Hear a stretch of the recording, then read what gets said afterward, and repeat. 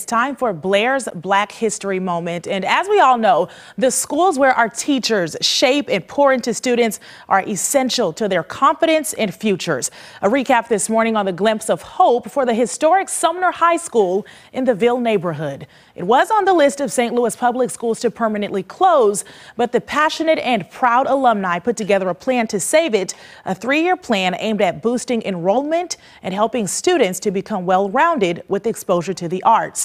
In case you didn't know why the school was so special to the community and the alumni, they were preserving the history of the first Black school west of the Mississippi River.